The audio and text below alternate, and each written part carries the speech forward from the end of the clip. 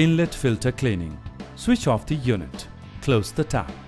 In the rear end of the unit, locate the inlet hose connection. Hold firmly and rotate counterclockwise to disconnect the inlet hose from the unit.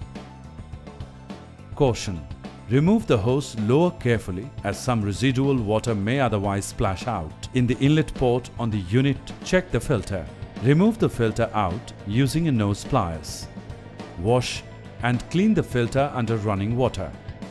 Use a brush to clean the filter. Refix the filter back into the inlet port. Refix inlet hose as shown in the video.